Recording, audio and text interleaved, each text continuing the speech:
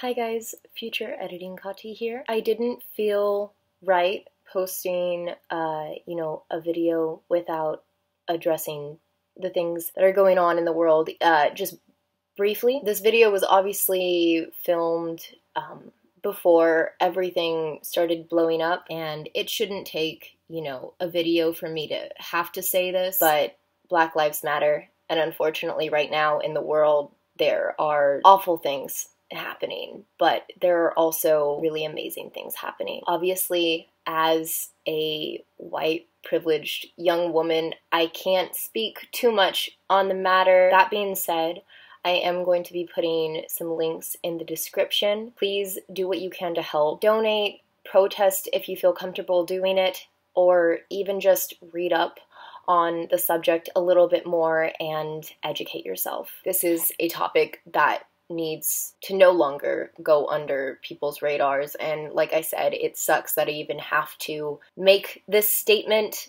but again, I'm really hoping for a change, and I'm hopeful that that change will come. Like I said, links are going to be in the description. Just do what you can, please. Practice love, practice equality, and we're gonna keep fighting this until we see a change. Thanks. I feel weird even doing like the whole like, hello universe, my name is Kati thing. So I'm just gonna start this off by saying hi. So today is May 28th, and May 28th marks the anniversary of when my grandpa passed away. He has officially been gone for 2 years. Yep, that's it. Okay, bye. I don't do good at being serious. Anybody who's been watching me since 2018, first off, thanks for sticking around. In my 18 things I learned in 2018, I mentioned that my grandpa had passed away that year. And that's really all I mentioned. I never really made a video about it just because I feel weird making videos like that. In my opinion, it's almost inauthentic to do videos like that where you're just sitting and crying on camera. It's, I don't know. It's weird. So 2 years later, I decided to make a video where I'm crying on camera. I'm just kidding. I'm really not. I don't know. But I do want to make a video and just talk.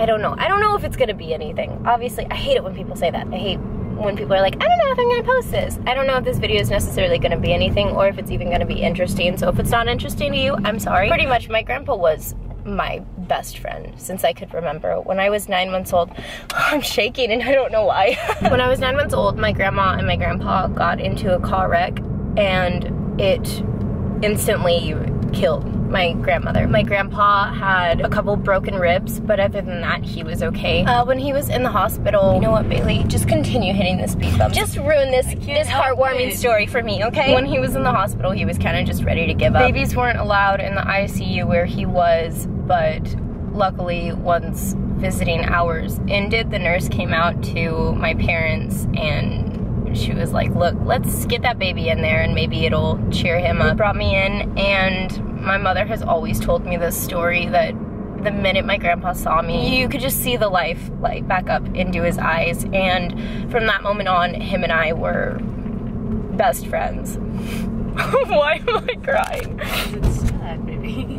You're allowed to cry, Bob.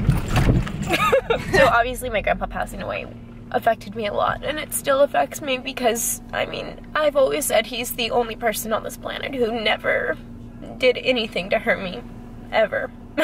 He was just literally the best person. Fucking asshole to everybody else, but to me, he was amazing. So we were passing through where he's buried, and since I've never visited him, Bailey offered, to go by it, and at first I was kind of iffy, but then I realized it probably is a good idea. So we picked up Dairy Queen, and we're just gonna go sit and eat, and I'm gonna film it because YouTubers are psychopaths. I make jokes at inappropriate times, I'm sorry. So this is weird, I don't know, I don't know. Funny story, we were late to my grandpa's funeral because the limo driver, no, not because I was drunk. No, my sister. No, oh yeah, no, my sister and I got drunk right before the memorial service, the night before his funeral. Well, it was happy hour at the hotel, and we were like, we could suck up to our cousins, or we could just get drunk and ignore them. And so we chose the latter.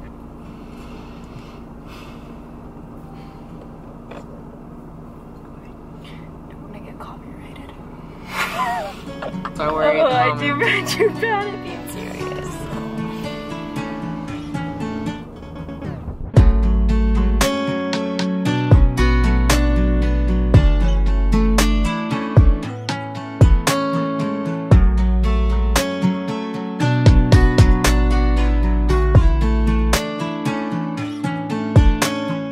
When I was a kid, and anytime I was sick, my grandpa would always go to Dairy Queen and he would bring me chicken fingers and gravy. Bailey was like, why don't we just get a little DQ meal and eat it here? And so now we are in the 100-degree Texas sun. I'm not as emotional as I thought I'd be. I thought that this would just be like, I guess, make it real that he's gone, but I guess I have come to terms with it. I guess when I cry, it's just because I miss him. It's really hot. Mm-hmm.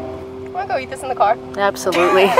My grandpa's in his grave like, I survived World War II and you pussies can't even sit there and survive 5 minutes in the sun. He walked so we could be lazy. I hope this doesn't come off as disrespectful. I've just never understood, I guess, the importance of going to graveyards. You know, they're with you everywhere you go. Yeah. I don't have to go and look at a gravestone to know that he's with me. No, but thank you for taking me in and encouraging me to go. The 5 minutes out in the sun really did me good. I'm not gonna end this video being like, I love you, Grandpa, I miss you, because I mean, I say that to myself every single day and I know that he hears me out. He's been my best friend and he'll always be my best friend. It's okay. It's okay, my baby. And I'm not crying because it's like, oh, he was taken too soon. Like, no, bitch, it was his time to go. Like, I said goodbye to him probably 5 times before he actually died. That son of a bitch was so damn stubborn.